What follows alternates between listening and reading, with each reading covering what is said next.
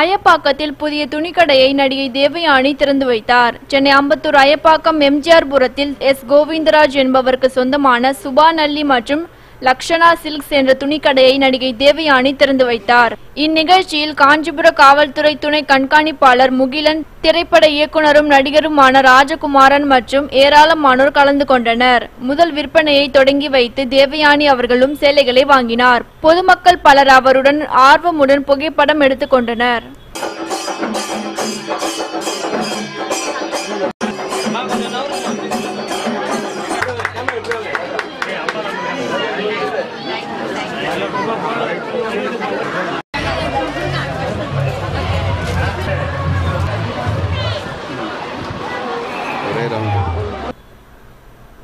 நியூஸ்1 TV செய்திகளுக்காக சென்னை அம்பத்தூரில் இருந்து கன்னியப்பன். கோவையில் இன்று தமிழர் பாரம்பரிய கலையை ஊக்குவிக்கும் வகையில் மாவட்ட அளவிலான காவடி போட்டிகள் கோவை அருகே நடைபெற்றது. தமிழ்நாடு அரசு கலை பண்பாட்டுத்துறை மற்றும் சங்கமம் கலைக்குழு சார்பில் மாவட்ட அளவிலான காவடி போட்டிகள் கோவை கருத்தம்பட்டி அருகே உள்ள தனியார் பொறியியல் கல்லூரியில் நடைபெற்றது. தலையில் வைத்து காவடி ஆடுதல், மயிலாட்டம், கண்ணில் பணம் எடுத்தல், குளிர்பானம் அருந்துதல் என 10க்கும் மேற்பட்ட பிரிவுகளில் 12 குழுவை சேர்ந்த 400க்கும் மேற்பட்டவர்கள் இந்த போட்டியில் கலந்து கொண்டனர். மேலும் 3 வயது சிறுவர் முதல் 60 வயது உள்ளவர்கள் வரை இந்த போட்டியில் கலந்து கொண்டனர். சிறுவர்கள் தோளில் காவடியை சுமந்து கொண்டு சர்வசாதாரணமாக ஆடியதும் ஏணியின் மேல் ஏறி காவடி ஆடியது பார்வையாளர்களை வெகுவாக கவர்ந்தது.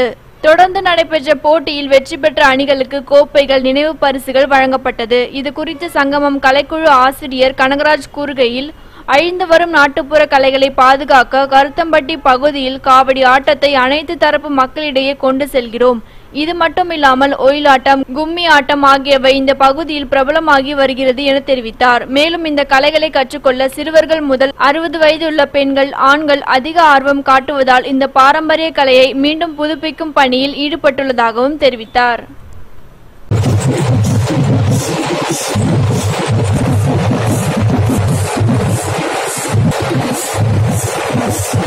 ஒரு 20 டீம் காவடி டீம் வந்து பார்ட்டிசிபேட் பண்றாங்க. ஒவ்வொரு குழுவில இருந்து ஒரு 25 பேர் வராங்க. ஸோ மொத்தம் ஒரு 500ல இருந்து 600 பேர் இந்த காவடி கலைக்குழு போட்டிக்காகவும் இல்ல அவங்களோட திறமைகளை வெளிப்படுத்துறதுக்காகவும் இன்னைக்கு கலந்து கொண்டிருக்கிறார். நல்ல ரெஸ்பான்ஸ், நிறைய பேர் வந்து கலந்துக்கிறாங்க. எங்களுக்குமே ஒரு பெரிய ஒரு தூண்டுதலாகவும் இன்னும் மேற்கொண்டு நிறைய கலை ஆர்வம் மிக்க எல்லா குழுக்களையும் வந்து நிறைய ப்ரோக்ராம் பண்ணணும்னு நாங்க பிளான் பண்ணிட்டு இருக்கிறோம். முதல் பரிசு வரவங்களுக்கு ஒரு நல்ல ஒரு மெடல், சர்டிபிகேட்டுங்க, கேஷ் அவார்ட்ஸ் எல்லாமே தரதுக்கு நாங்க பிளான் பண்ணிட்டு இருக்கிறோம். நியூஸ்1 டிவி செய்திகளுக்காக கோவையில் இருந்து ரமேஷ். பெரம்பலூர் அருகே உள்ள குரும்பலூர் பாளையம் கிராமத்தில் அமைந்துள்ளது அருள்மிகு வெற்றி விநாயகர் ஸ்ரீ மூப்பனார் ஸ்ரீ பெரியாண்டவர் அருள்மிகு மகா மாரியம்மன் திருக்கோவில். பிரசித்தி பெற்ற இத்திருக்கோவில் புறணமைக்கப்பட்டு குடமுழக்கு விழா நடைபெற்றது. இந்த குடமுழக்கு விழாவில் ஓம் சக்தி பராசக்தி முழங்க திரளான பக்தர்கள் மீது புனித நீர் ஊற்றப்பட்டு கோபுர தரிசனம் செய்தனர்.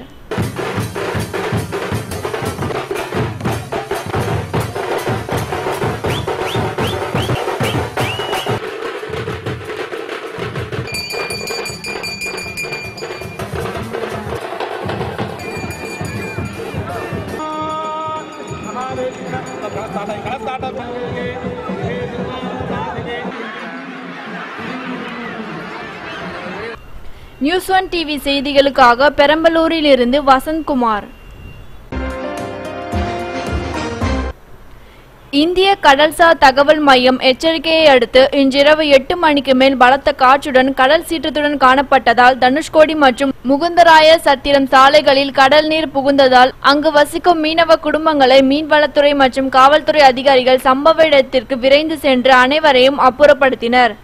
இதில் 2வது நாளாக தனுஷ்கோடி பகுதிக்கு செல்ல சுற்றுலா பயணிகளுக்கு மாவட்ட நிர்வாகம் தடை விதித்துள்ளது.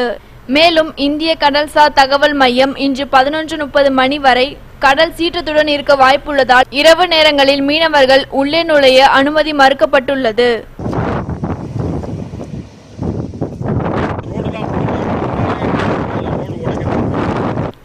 நியூஸ்1 டிவி செய்திகளுக்காக ராமநாதபுரத்தில் இருந்து கெவிஸ்டன்.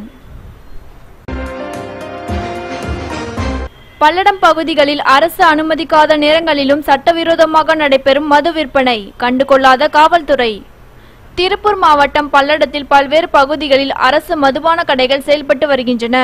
அங்கு செயல்படும் பல்வேறு மதுபான கூடங்கள் அரசு அனுமதியின்றி செயல்பட்டு வருகின்றது. அவ்வாறு செயல்படும் மதுபான கூடங்களில் மதுபான கடை மூடிய பிறகு இரவு 10 மணி முதல் மறுநாள் கடை திறக்கும் வரை சட்டவிரோதமாக அமோகமாக மதுபானங்கள் விற்கப்படுகின்றன. குறிப்பாக வீரபாண்டி பிரிவு அருகே செயல்பட்டு வரும் அதிமுக பிரமுகர் ஒருவரின் மதுபான கூடத்தில் சட்டவிரோதமாக மதுபான விற்பனை அமோகமாக நடைபெற்று வருகிறது. காவல்துறையினர் கண்டுகொள்ளாமல் இருந்து வருவது ஏன் என்று தெரியவில்லை.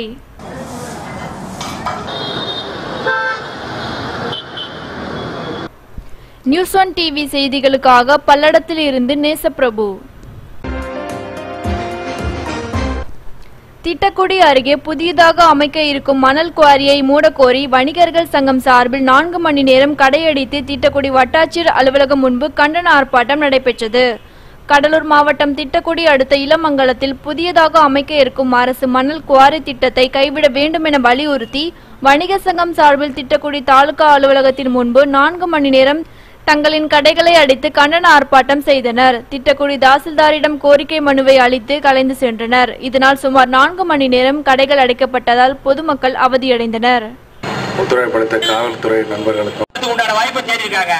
இது பாதிக்கப்படும் குடிநீருக்கான மக்கள் வணிக பெருமக்களுக்கும் பொதுமக்களுக்கும் சிண்டி பார்க்காதே அதனால அதுக்கு அப்புறம் நேற்று ஞாயிற்றுக்கிழமை போறதுனால 80% கடை நேற்று லீவு. நியூஸ் 1 டிவி செய்திகளுக்காக திட்டக்குடியில் இருந்து ராம் பிரபு. திமுக கட்சியின் கழக தீர்மான குழு உறுப்பினரும் முன்னாள் மாவட்ட ஊராட்சி தலைவர் மற்றும் புதுக்கோட்டை நகர செயலாளர் சி முத்துசாமி அவர்களின் மறைவையொட்டி இன்று புதுக்கோட்டை திலகர் திடலில் படத்திறப்பு விழா நடைபெற்றது. இதில் திமுக கட்சியின் செயல் தலைவர் மு.க. ஸ்டாலின் கலந்து கொண்டு சி முத்துசாமியின் திருவுருவ படத்தை திறந்து வைத்தார். விழாவில் திருச்சி சிவா, கே.என். நேரு உட்பட திமுகவின் ஏராளமான தொண்டர்கள் கலந்து கொண்டனர். விழாவில் அனைத்து கட்சி மாவட்ட செயலாளர்கள் கலந்து கொண்டு உரையாற்றினர். அந்த பொறுப்பு வகித்த நேரத்தில் நம்முடைய முத்துசாமி அவர்கள் மாவட்டத்துடைய ஊராட்சி தலைவராக இருந்து அந்த பொறுப்பில் இருந்த நேரத்தில் அவர் சென்னைக்கு வருகிற போதெல்லாம் என்னை வந்து சந்தித்து அந்த ஊராட்சி தலைவராக இருந்து ஆற்ற வேண்டிய அந்த பணிகளுக்கு உரிய அந்த பணிகளை நிறைவேற்றி தர வேண்டும், அதற்கு நீங்கள் உத்தரவிட வேண்டும், அதற்கு நீங்கள் துணை நிற்க வேண்டும் என்று என்னிடத்திலே வாதிட்டு போரிட்டு. நியூஸ் 1 டிவி செய்திகளுக்காக புதுக்கோட்டையில் இருந்து ரமேஷ். கரூரில் 29வது சாலை பாதுகாப்பு வார விழாவை முன்னிட்டு ஓட்டுநர், நடத்துனர், கல்லூரி மாணவர்கள் சுமார் 500க்கும் மேற்பட்டோர் பங்கேற்ற விழிப்புணர்வு பேரணியை மாவட்ட ஆட்சியர் அன்பழகன் துவக்கி வைத்தார். தமிழகத்தில் தொடர்ந்து வரும் சாலை விபத்துகளில் உயிர் பலி அதிகம் ஏற்பட்டு வருகிறது. இதனால் விபத்துகளில் உயிரிழந்தவரின் குடும்பத்தினர் பல்வேறு இன்னல்களை சந்தித்து வருகின்றனர். இன்றைய சமூகத்தில் அவர்களின் குடும்பத்தினர் மீட்சியடைந்து இயல்பு நிலைக்கு திரும்ப பல வருடங்கள் ஆகிறது. இதன் மூலம் பொருளாதார பாதிப்பு, சமூக மதிப்பிழப்பு, உற்றார் உறவினர்களிடையே மன வேறுபாடு, கருத்து வேறுபாடு என பல தரப்பட்ட பிரச்சினைகள் அந்த விபத்தின் மூலம் ஏற்பட்ட உயிரிழப்பால் ஏற்பட்டதை உணர்ந்த அரசு வருடாந்தோறும் சாலை பாதுகாப்பு வாரத்தை தமிழகம் முழுவதும் கடைபிடித்து வருகிறது.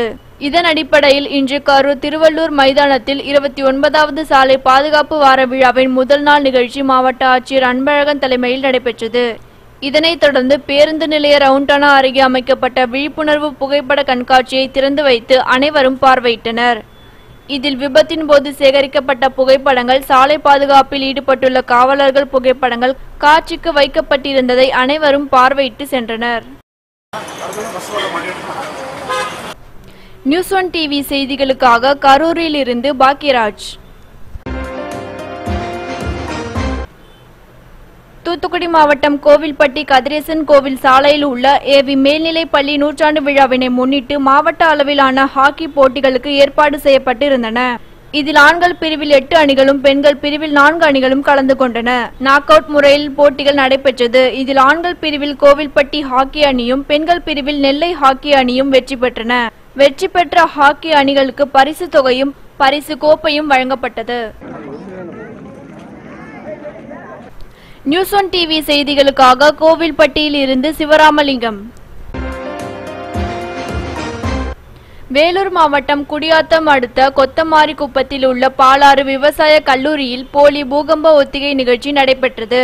இதற்காக அரக்கோணத்தில் இருந்து தேசிய மீட்பு படை வீரர்கள் 50க்கும் மேற்பட்டோர் கலந்து கொண்டு பேரிடர் மீட்பு சாதனங்களை கொண்டு பூகம்ப நேரத்தில் மேற்கொள்ளும் மீட்பு பணிகளை செய்து காட்டினர். இதில் ஏராளமான கல்லூரி பள்ளி மாணவர்கள் பொதுமக்கள் கலந்து கொண்டனர். இந்த பூகம்ப மீட்பு ஒத்திகை நிகழ்ச்சியில் வணிகத்துறை அமைச்சர் KC வீரமணி, வேலூர் மாவட்ட ஆட்சியர் ராமன் ஆகியோர் கலந்து கொண்டனர்.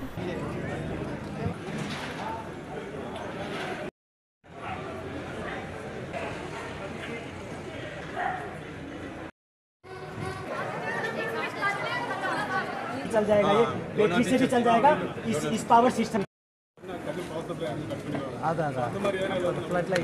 News 1 TV செய்திகளுக்காக குடியாத்தத்திலிருந்து உமா சங்கர்.